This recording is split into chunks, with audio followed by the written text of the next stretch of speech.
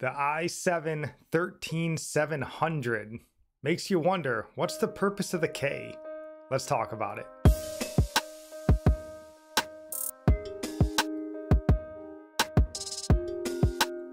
Yo, what up YouTube? And today I just wanted to mention the i7-13700 is a CPU that I recently picked up because I was building an ITX build, and you know, the prospect of it being, you know, an i7 13th gen but lower wattage, you know, easier to cool in a sense, seemed like a no-brainer. So I decided to go and pick one up, and I noticed there wasn't a lot of reviews on it. So that's all I wanted to do today, was just give you a review. Nothing crazy. I'm not going to sit here and try to oversell you on going to get the 13700, but if you're looking at this video, you've obviously thought about it. So just wanted to maybe help you make that decision. So as I mentioned, you know, what's the purpose of the K exactly? Now we know what the purpose of the K is. It's unlocked, it's overclockable, but the CPUs are so similar. And as I get into showing you some of the benchmarks and stuff like that, you know, even the numbers that you see on the 13700 are a little bit misleading, I would say. So when you look at the 13700 compared to the K, you can see, I mean, by and large, they're very similar. It comes in, you know, about 20 bucks less that they recommend for the non-K. But once you start looking at it, same number of cores, same P core, same E core, same hyper-threading. But then look at this. It's a 0.2 gigahertz difference on the non-K. So 0.2 gigahertz less on the non-K. And really, you get down into the base frequencies, they are lower, you know, for sure. That's a noticeable difference there. But, I mean, everything else, same amount of cache. And then right here, like we talked about, lower wattage. Again, it's non-overclockable. It's locked in a sense, so you get a little bit lower wattage there. But, I mean, again, everything else, it's basically identical. Same integrated graphics, all that sort of stuff. So very similar in what you get, which again was why it intrigued me. I wanted the 16-core CPU, you know, but the lower wattage, again, in a small form factor build is preferable. Doesn't mean that you can't go with the K model and you can't outfit it with appropriate cooling, but that brings a lot more work, probably a lot more money. And, you know, I'm a big fan of saving money where you can. So that again intrigued me. So, you know, I'll throw up on the screen here, you can see the PC that I built it in. It's not the smallest form factor in the world. It's a Bitfinex Portal, really cool case, kind of older now, so it's kind of lost some of its, I guess, cachet, but I still think it's a cool case. I've had it sitting around for a while, decided to put together a PC to use in it. Decided to go all ARC, or all Intel, I'm sorry. So I got an ARC A770. And part of, you know, testing out the CPU, and I realized, you know, that 65 watt TDP doesn't really mean a whole lot, because this thing turbo boosts, as you can see on the screen, well up to 150 watts. You know, and when I was running Cinebench, it would just stay, and then it would thermal throttle pretty aggressively, and the speed of the CPU would drop, you know, down into the 3 gigahertz range because of that thermal throttling. So when I first built the PC, I built it with the the Be Quiet Pure Rock LP, because it's a very small form factor CPU cooler, and it was labeled as a 100 watt TDP, which I'm sure it works really well with a 100 watt TDP. Problem is, this thing doesn't really have a TDP less than 100 watts. As we showed, it gets up to 150 watts if you really want to let it stretch its legs.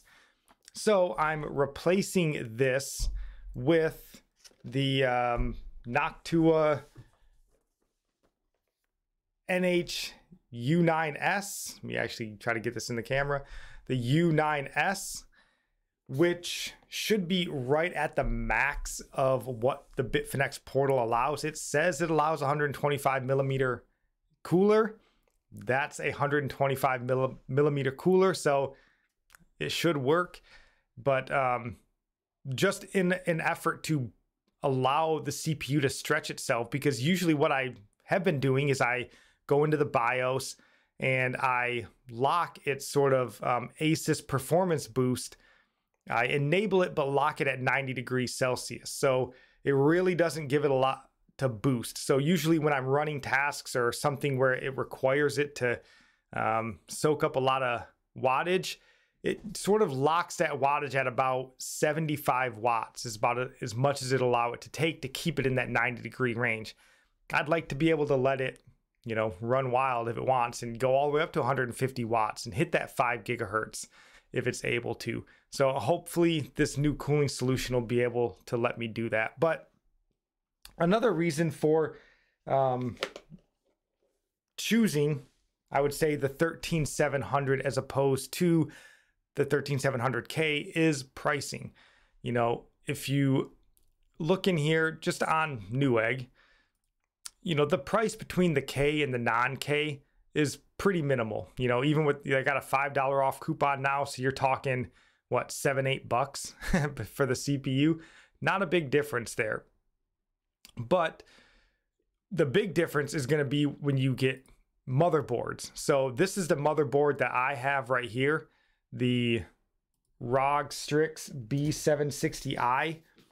So that's the motherboard that I'm using with my 13700, because again, it's a locked CPU. So I didn't feel the need for an overclockable motherboard. But if you are going to go with the K model, keep in mind the motherboard, you know, you're going to need a Z690, Z790. And for this same motherboard, $219 for the B760, it's a $400 motherboard for the Z790 model. So while the CPUs themselves are pretty comparable in price, the motherboard pricing can be pretty drastic. Now you can get cheaper ones, obviously, if you want to go, you know, right here with the ASRock. You know, you can get one for, it's a Z790, right? It's overclockable, but, you know, you're sacrificing a lot. So if you want to get a nicer motherboard, you know, the B760 might save you a decent amount of money there. So, and that's not to mention even the cooling, right? So if you're going to get something like the U9S, that's about $20, I think, more expensive than the Be Quiet Pure Rock LP, which didn't even do enough cooling. So the Pure Rock is about $50. The U9S was about 75, I think, at the time that I purchased it, 80 with tax. So I'm sorry, that's actually more like 35, $40 difference.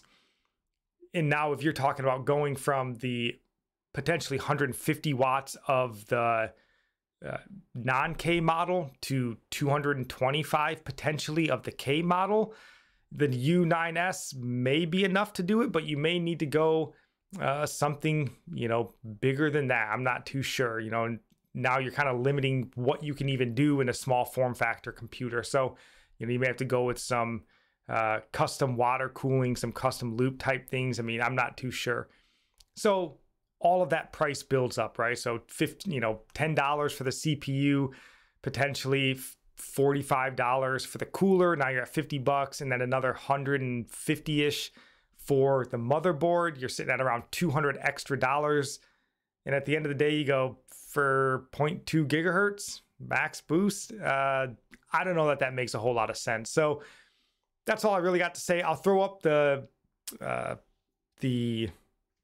benchmark numbers. You guys can see there. It's nothing gaming wise, because you don't really learn a lot from what a CPU can do through gaming. So it's just going to be some productivity benchmarks and such.